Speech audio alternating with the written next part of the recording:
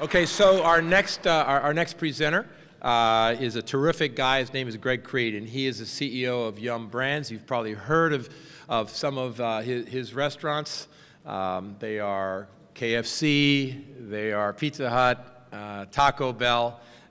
He only has 45,000 of them, so he's still working. He told me last night he's opening a restaurant like every 18 minutes or something like that, and so he's still going strong.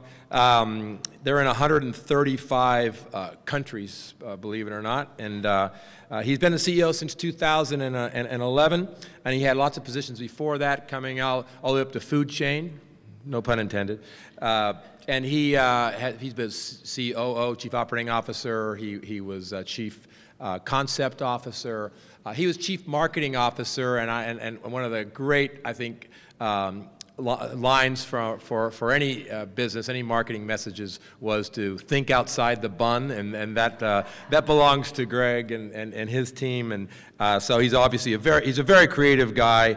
I think you're going to enjoy listening to him. He lives in Dallas now, so don't mind his Texas accent when you hear him. But come on up, Greg Creed.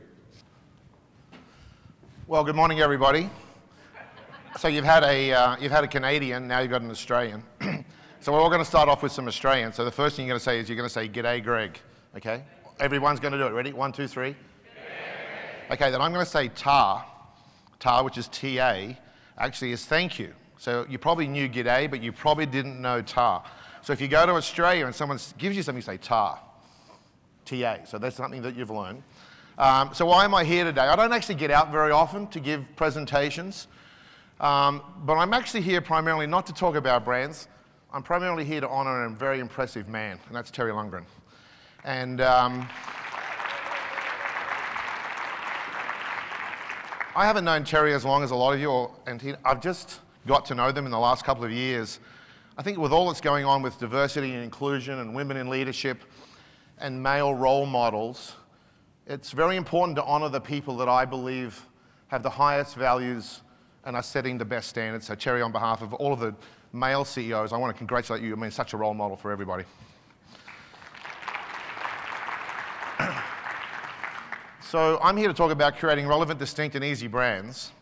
And the reason I think this is important is we've had a lot of discussion. I think I missed yesterday, but I heard this morning. There's a lot of discussion about connecting and customer experiences and digital and e-commerce and all those things. But what are you actually connecting? Connection requires two things. The connection requires the customer, but what is the customer's connection to? And the answer is brands. And so what I want to do is talk about the importance of brand building. Because I think at the end of the day, we can get caught up with the execution of what we're trying to do. If we don't actually build and empower and make our brands more relevant, distinct, and easy, then I think we're actually losing the game. And no matter how well we try to execute, if the fundamental brands aren't relevant, they aren't distinct, and they aren't easy, then I think it's all for naught. So that's really what I want to talk about. And the subtext of what I want to talk about is that in retail is that I think we have a challenge. And the challenge is, how do you drive sales overnight and build brands over time? And often some people are really good at driving sales overnight, and they're not so good at building brands over time. And some people are great at building a brand over time, and they're not so good at driving sales overnight. But the quintessential success criteria for me is really simple. Drive sales overnight, build brands over time. That's what I want to talk about. So, as Terry said, we have 45,000 restaurants in 135 countries. We open a KFC every 8 hours. We will open 2,000 restaurants this year. And while I don't own many of these 45,000 restaurants, which I'll talk about, we would probably do about $50 billion in sales if you add them all up. So it's a pretty big business. I'm going to just quickly get through this. This is not to bore you with the vision and the mission of Yum, but a lot of it is all about a world with more Yum and also about brands. It's about brands. And what I want to share with you is this. We have 4 growth drivers at Yum. There are only 4 things we focus on. And in fact, I say to the organization, if you're focusing on anything else, you're focusing on the wrong things. And the very first one, and the one I'm going to talk about today, is how to build distinct, relevant, and easy brands. The second one is bold restaurant development. How do you become a developer of the scale we do, which I'm not going to talk about, but how do you open a restaurant every 8 hours? The third is how do you execute those restaurants? So in our case, largely franchisees executing those restaurants. because by the end of this year, we'll own less than 1,000 restaurants. And then what's critically important is what I call unrivaled culture and talent. Because I love it when people say, what business are you in? And my answer is, I'm in the people business. We're all in the people business. Because if you don't attract the right people, no matter what anyone says on this stage, nothing's going to happen if you don't truly believe in culture and talent. So they're the 4 growth drivers, and it's really going to be my pleasure to talk to you about the first one, which is how do we drive distinct, relevant, and easy brands. Now, this is just, someone threw this in probably from corporate, so we'll just quick through these. Yeah, we're going to be all, so, okay. I'm a huge believer in less is more. I'm a huge believer in less is more. Nothing worse. If you think about your childhood, first of all, you think about all the things you learnt when you couldn't read and write. Nursery rhymes, right? So you learn a nursery rhyme when you couldn't read and write. Then you go to school and we destroy you, right? You start with a word, and then you can do a phrase, and then you can do a sentence, then you can do a paragraph, and then if you do a PhD, God, anyone have a PhD before I knock PhDs? You have to write like 50,000 words. But the more you write, the less clear you are. The less you write, the more clear you are. And so the key is to write less. Less is more. So this is the one-page brand essence that drives the $21,030 billion business called KFC. And we don't write it like I was taught at Unilever or you get taught at Procter & Gamble. We talk about our story and our world. What's the story that we've got to tell, and what is the context of the world that we have to tell it in? I'm not going to take you through this, but you'll probably see in the subtext there that what we do and say makes us relevant and easy, and on the other side, how we say it makes us distinctive. I'm going to come back to that. So everything we do has to be wired around distinct, relevant, and easy. At Pizza Hut, it's actually simpler. We want to make it easier for everyone to get a better pizza. It's that simple. And at Taco Bell, you could argue we're not even a food brand. We're a culture-centric lifestyle brand that happens to sell craveable, affordable, Mexican-inspired food. And our mission at Taco Bell is to be a category of one, which I think is a really important thing to think about, which is we just don't want to be like anybody else. So I think there are 3 dimensions to modern marketing. And here we go. So what makes you relevant, what makes you distinct, and what makes it easy? So the question about relevance is, relevance dictates what you do and say as a brand. So is the brand relevant to my life? Does it address real issues that I have in my life? Can I engage with the category? It's what do I say as a brand? In terms of distinctiveness, it's how do we do it? How do you become distinctive? What do you say? So does my brand look and feel unique? How ownable is it? How salient does it make my product? The other interesting thing about my business as a retailer is I actually don't buy any finished product from anybody. I actually buy ingredients that actually have to make all the products that I sell. So I'm not like Best Buy where I buy a Samsung TV and retail it. I actually have to go and make the TV.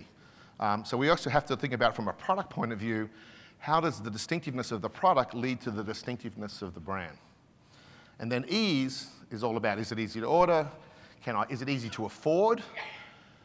I do think that people, one of the challenges we have is we are often not our customers. Maybe Karen is a customer at Neiman Marcus, but we are not our customers. I don't know whether you know, but the average, this came out the other day, 43% of Americans would have trouble paying an unexpected $1,000 bill. So if they got a thing for $1,000, 43% of Americans would struggle to pay it. So I know the life we live, even as students, it can be very different from our customers. And so you can never forget the fact that affordability is a critical thing. But I'm going to talk about affordability later as to whether it's an apology or whether it's actually a compliment. And I think there's 2 ways to treat value. Can I get my product easily? So sort of what ease does is it talks about, pricing, access strategies, and all that sort of stuff. So let's talk about relevance. I think there are really only 2 ways to get relevance. It's either through the product and the asset or through the message. And so, for example, we relaunched our KFC business, which in the US about 4 years ago was a complete train wreck. There's no other way to describe it. And it used to really annoy me because everybody here would go to KFC US and say, what a crappy brand. And I would say, but outside of the US, it's this amazing brand. And then 4 years ago, with a remarkable team in Louisville, they really turned around and made the brand relevant. It was pretty clear, 60% of millennials had not eaten KFC. And so we went on a absolutely focused journey to make the brand more relevant both in terms of what we were offering, flavors that we were offering rather than traditional flavors, but also just the way we're doing it. And what's interesting, and you can probably see some of the actors up there, Rob Lowe. We've had George Hamilton, who was our extra crispy Colonel. What's really funny is we actually have now people who want to be the Colonel. We don't actually have to go out and ask for people to be the Colonel. They actually want to be the Colonel. And in fact, if you think about it, we've even had our first female Colonel. So let me just run Smoky Mountain barbecue, fried chicken so crispy and sweet. That crispy fried chicken. All right, stop, I can't do this. I thought if I dressed up like a country music legend, it would help KFC sell my delicious new Smoky Mountain barbecue. Try it in the tenders basket for just $4.99. It was really interesting that, you know, why does the Colonel have to be a man? That's right, that's right. It's been incredibly successful for us. Equally, when you're talking about, you know, the traditional belief is that fast food is for young people. And that if you dared show anybody who wasn't young having fun and enjoying your food, that would be a recipe for disaster. Well, have a look at what we did in Australia with KFC. So you can sell 24 nuggets for a price, or you can sell 24 nuggets for a price. That was one of the most successful product windows we've ever run. And there's no one young, there's no one hip, there's no one cool.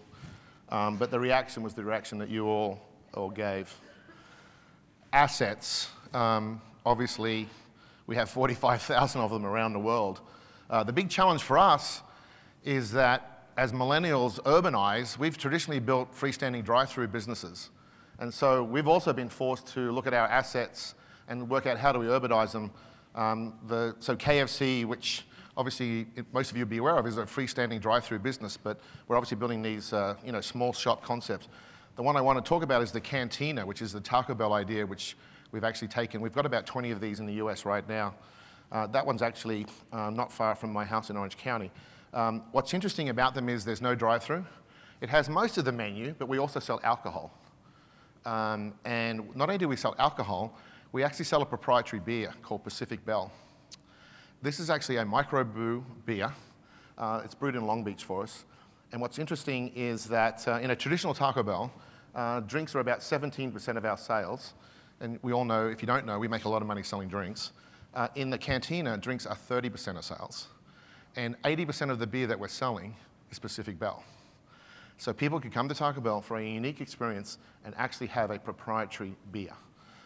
That's an idea that we're now actually expanding not outside of the US, and in fact, Spain, India. In India, we actually sell hard shakes.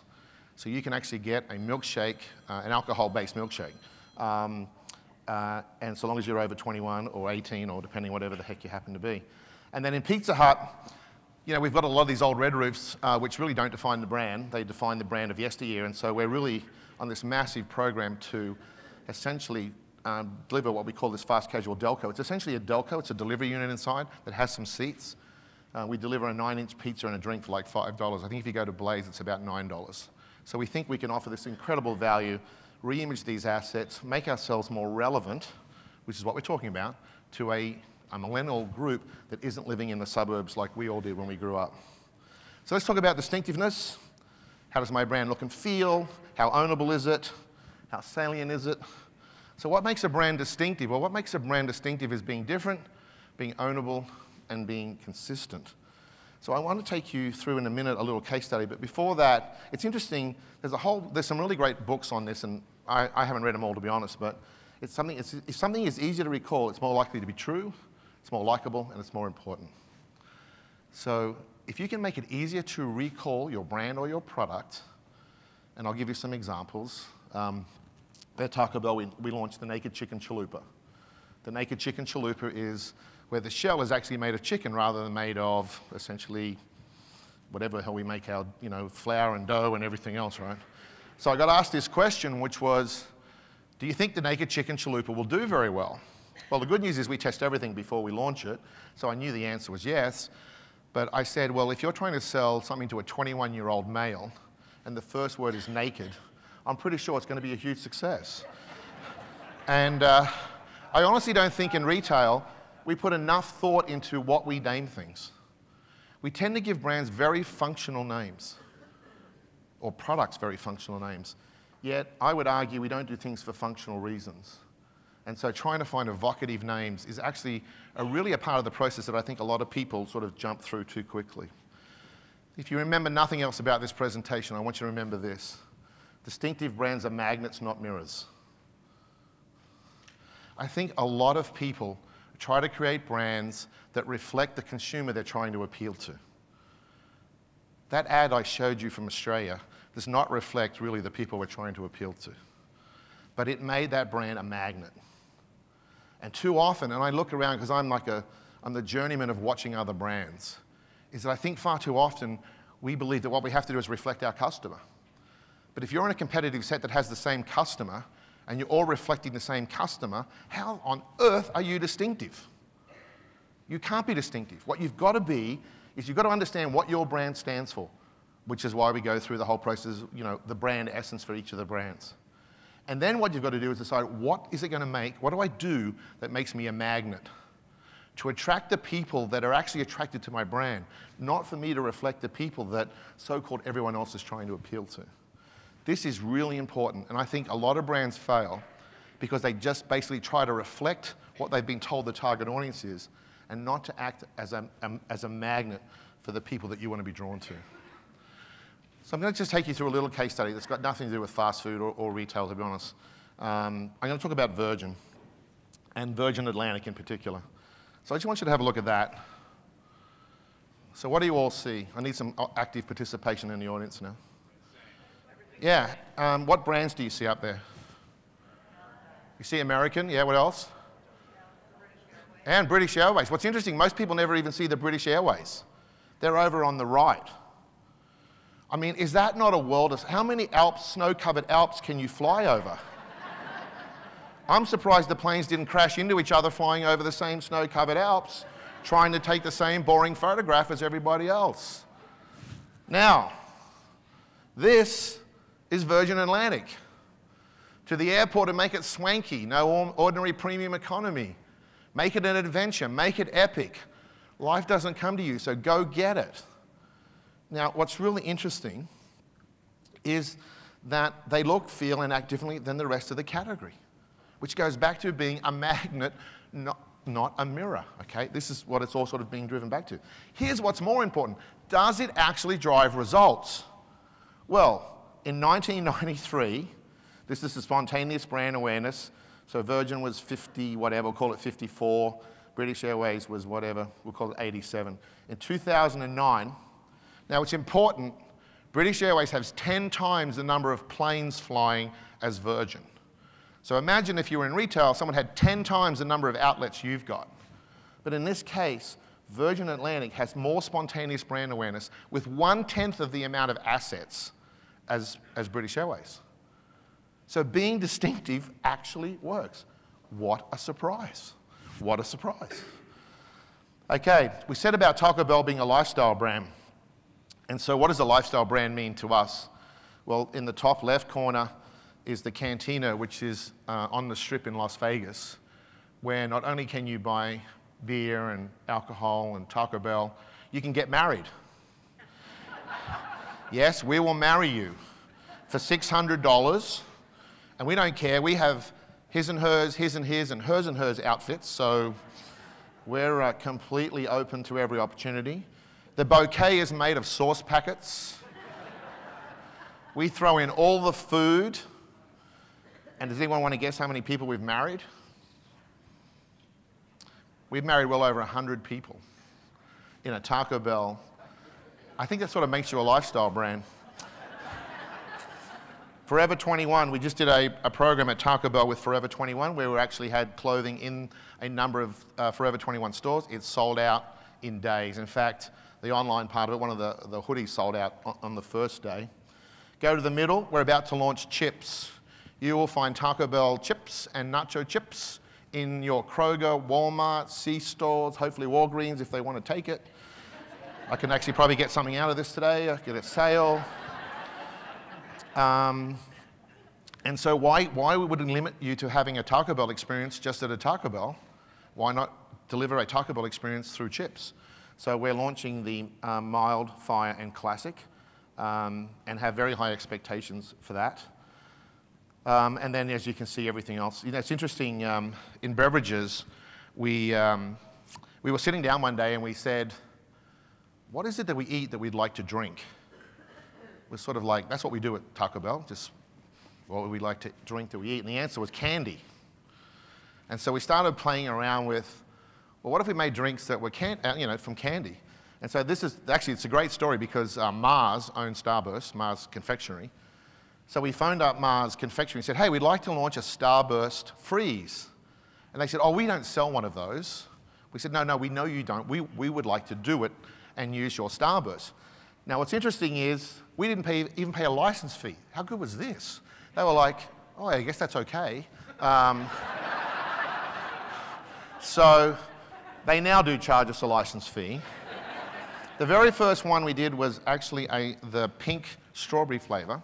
Not the biggest selling Starburst flavor, but the one that looked the most visually sort of arresting. So we went down to the beach at Laguna Beach. We simply shot it. We did no TV behind this, and we sold 3 times the volume of Starburst freezers and created this entire range of, and if you think we make a lot of money selling drinks, think about how much we make selling aerated drinks. Okay.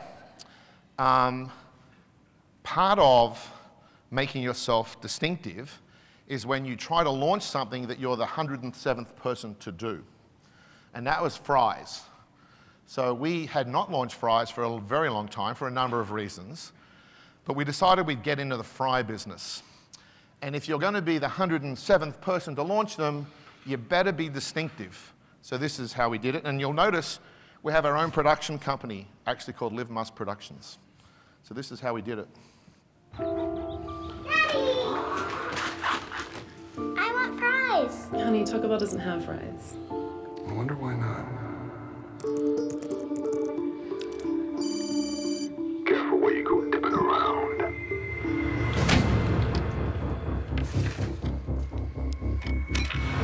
Fries seasoned in Mexican spices, dipped in warm nacho cheese sauce. Sounds delicious. Someone doesn't want you to taste them. Big Fries have been riding the ketchup train for 50 years. Now you come poking around about Mexican spices, nacho cheese sauce. You've made someone very, very salty. The kid's getting close. So scare him off. Daddy, look. Honey, where did you get that? The clown gave it to me. Why are they doing this? Taco Bell's nacho fries are a threat to their monopoly. And you know too much. Nacho cheese sauce? Mexican spices? They don't want these coming out. Who's they? The burger people, they. These nacho fries are consuming you. Looks like you got yourself in some hot oil.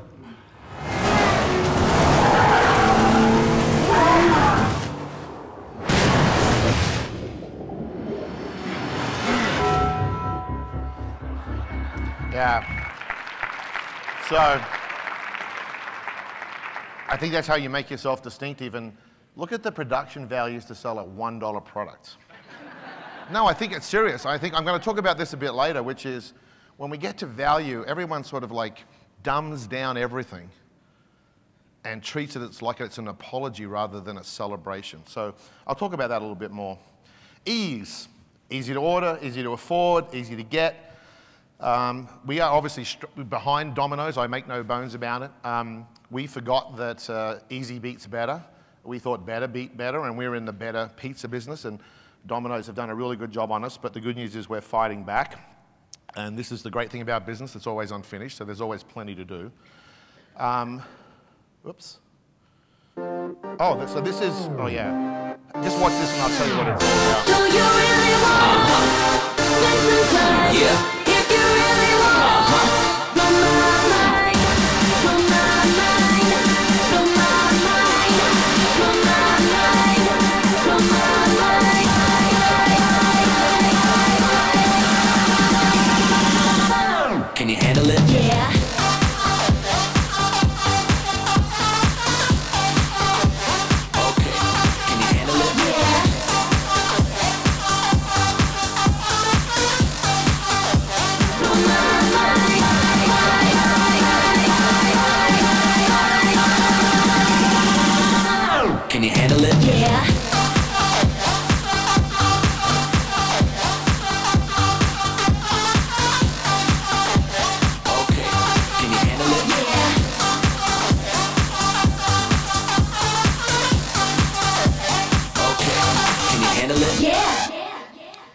I should have set that up. We actually spent $10 million, set up a Skunks Works in Paddington Station in London. We took these people who didn't live in a Yum building or one of the brand buildings and set them up as if they were a Skunk Works and basically said reinvent the whole customer experience for Pizza Hut. The really exciting thing about this is they produce an amazing piece of work, and I actually think sometimes we have to accept that maybe the best work won't get done within the classic corporate structure, and we have to allow ourselves to get out of our corporate structure in order to find success. What's also exciting is that our same-store sales growth in the UK has exponentially grown. We're now exporting that to other places in Europe. So a lesson for us is you don't have to do it the same way. Everything doesn't have to be the same way. And I think this time, stepping out of our comfort zone, stepping out of the US, stepping out of a building that we would normally put people in, really has delivered an amazing piece of work. Value. As I spoke about earlier, 43% of Americans would struggle to pay a $1,000 bill. Value remains critically important. And this is just some examples of how we do value. But the point I want to make is I'm going to show you a piece of advertising. I honestly believe that when brands run value, they almost are apologizing. It's almost like, well, I'm really sorry I've got to do this, but I've got to sort of do it to drive sales. Rather than celebrating the fact that for a lot of people, these are great price points that enable them to feed their family and have a wonderful experience. And what I really like, particularly on the Taco Bell brand that we've done, is I'm going to show you an ad that basically celebrates a $1 value menu. But again, I want you to look at the production values behind it. I have to click this again, probably.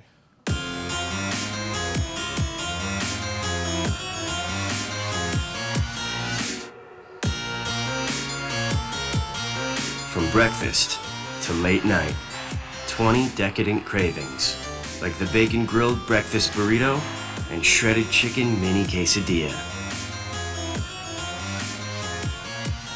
$1 all day at Taco Bell. Let the feast begin. Just think about the words that we use in that ad, evocative and feasts, and there's nothing apologetic about that. That's a celebration. And I honestly believe we can all learn that value should be celebrated. We shouldn't actually be ashamed that we have to do value. Okay, easy to access. I want to get through this. So I don't want to talk about it. I'm sure it's been talked about a lot. Subscription service, delivery aggregators. We just made a $200 million investment in Grubhub, which we own 3% of the company. We have a board seat. What was really exciting is the day we announced the investment, Grubhub went from a $7 billion company to a $9 billion company, which was fantastic. Obviously, so now I want to just link back to what I said earlier about how do you drive sales overnight and build brands over time. So I'm just going to click through this and then I'll talk to it. This is why I think relevance, distinctiveness, and ease is so important. Because ease and distinctiveness, I really do believe, drive sales overnight. And distinctiveness and relevance, I really do believe, drive brand over time. So if you are not focused on relevance, if you are not focused on distinctiveness, and you are not focused on ease, then I don't know how you drive sales overnight and build a brand over time. Conversely, if you're doing a great job at driving sales overnight and you're not doing a great job in your company of building a brand over time, my suggestion is you probably need to look at relevance or distinctiveness, but probably relevance. If you're doing a great job of driving, a brand over time and not sales overnight, you're probably not doing a great job of ease. It's a very simple formula, I think, to help identify where do we need to focus in order to deliver on both of those attributes. And then I have what I call my relevant and distinctive map, which I try to keep things, as I said, really simple. Distinct and relevant brands are what I call the magnetic originals. You can have distinct and irrelevant, and they're the oddballs. You can have relevant and not distinct, that's the conventionalist, that's where you fall asleep. And then you've got the irrelevant and the not distinct, which is wallflowers. What I decided to do was to actually put our own brands on this. And this is from over time. I actually originally had competitors and I thought better of it. So I would argue that the Reba McEntire KFC Colonel ad is both relevant and distinctive. For some of you, because you're too young, you weren't even born, we used to run a dog for Taco Bell, which was incredibly distinctive. And I'm going to run the ad because some of you are so young you've never probably seen it. But we had the worst sales growth in the 7 years we ran this campaign. We won more awards for being marketing geniuses than you can imagine, except it didn't drive sales. And then the last one is you know, whether it's buckets or pizzas, which are essentially, they're relevant, but they're just not distinctive. So I just want to finish with, because I like watching this Taco Bell ad.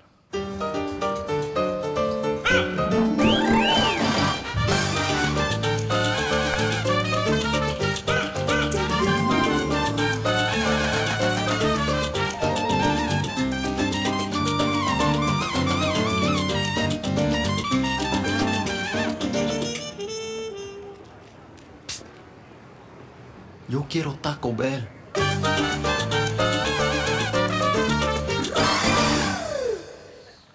And with that, I'll take some questions. Thank you very much.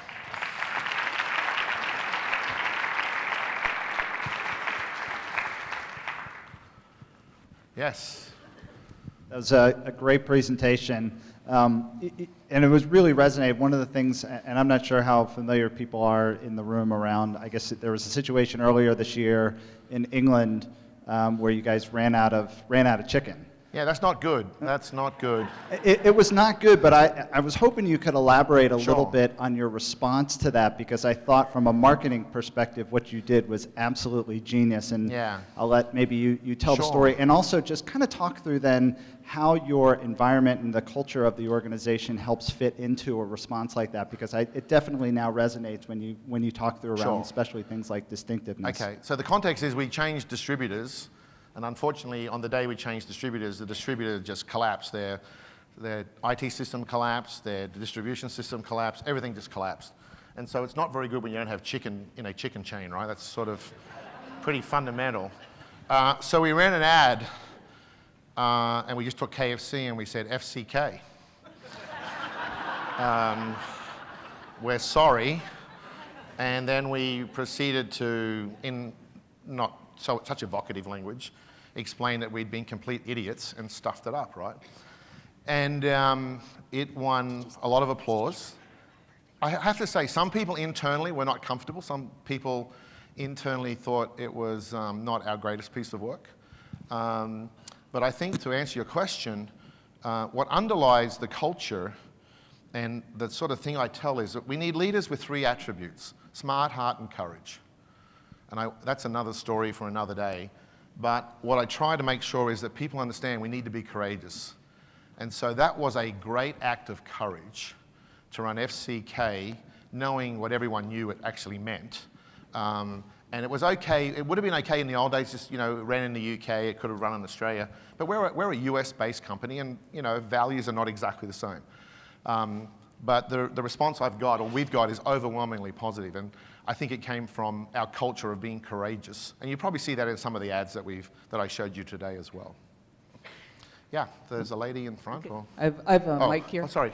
Hi. So I worked on your business on the Pizza Hut business about 15 years ago. Gotcha. I'm right here. Gotcha. And we went around through an agency in Chicago. We went around the country interviewing your customers.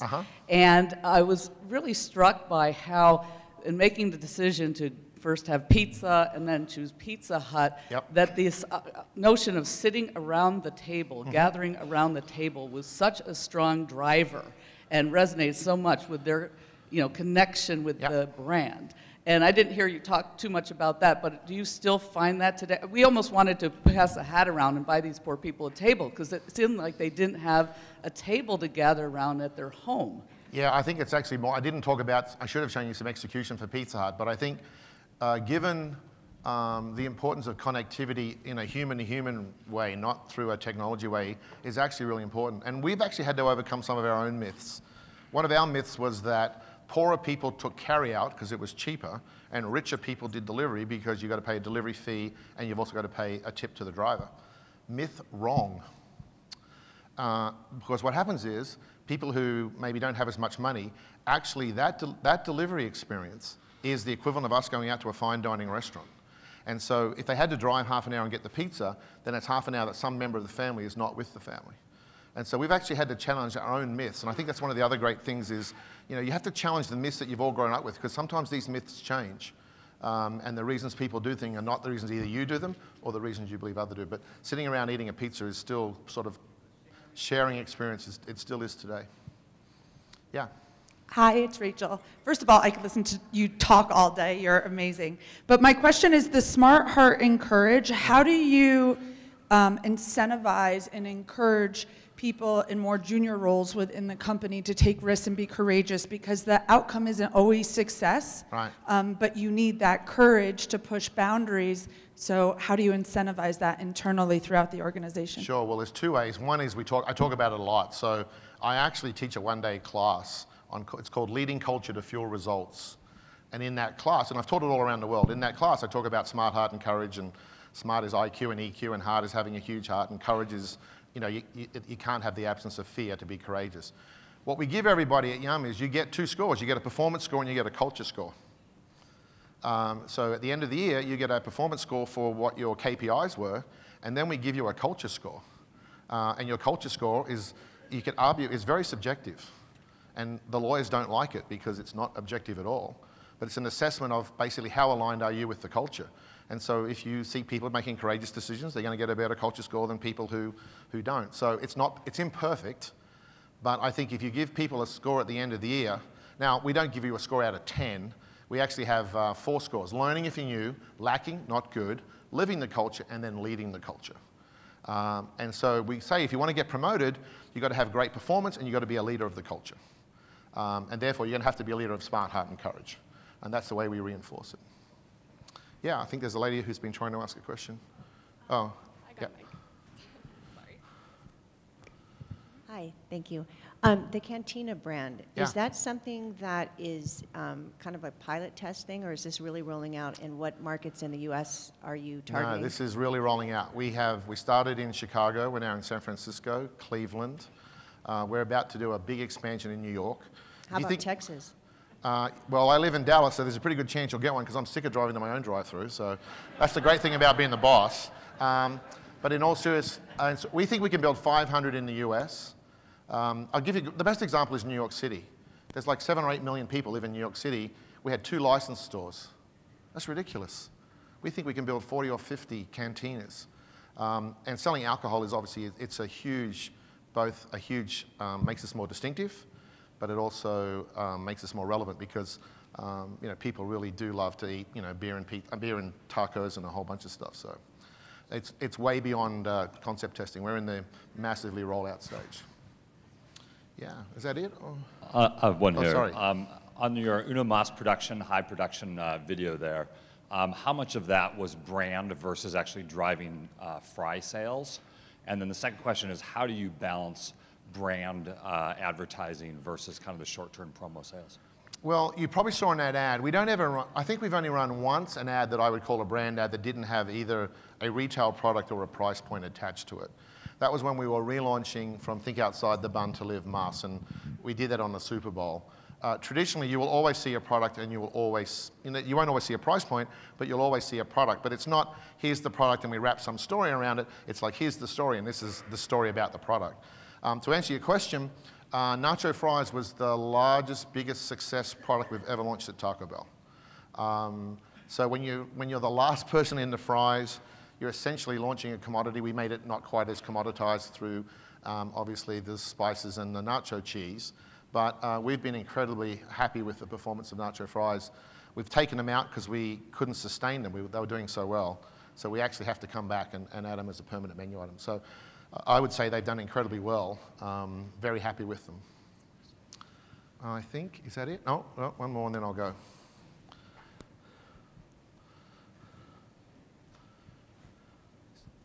Thanks so much for speaking.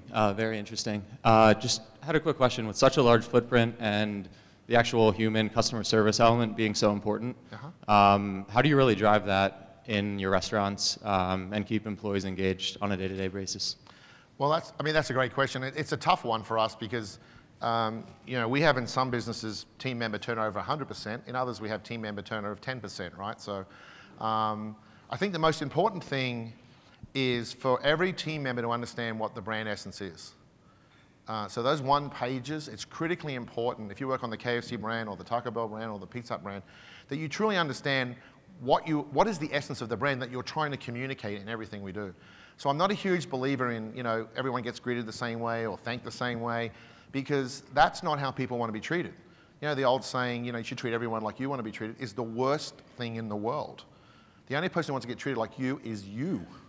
Everybody wants to get treated like they want to get treated. So I'm not a huge believer in, we all have to say hi, welcome, whatever. It's sort of like, if you understand the brand essence, then express the brand essence through your own uniqueness as an employee and give the customer a unique experience. And it's a little risky because it's much easier to say, did you say, welcome within 3 seconds and, howdy doody and all those sort of things. But it shouldn't be about measuring howdy doody and if you said welcome, it should be about the customer experience. And so that's the way we try to. Now, are we perfect at it? No, we're not. We have some great restaurants, and in 45,000, we have some horrible ones. It's just sort of the law of big numbers, right? But it's an area that we continually try to improve. Now, do we have processes in the back of house? Absolutely. Are there non-negotiables on food safety and how you cook chicken and all that sort of stuff? You don't get to choose how to do that. But from the customer experience point of view, you very much get to understand the brand essence, bring your own personality, and deliver someone a unique experience. Thank you all very much.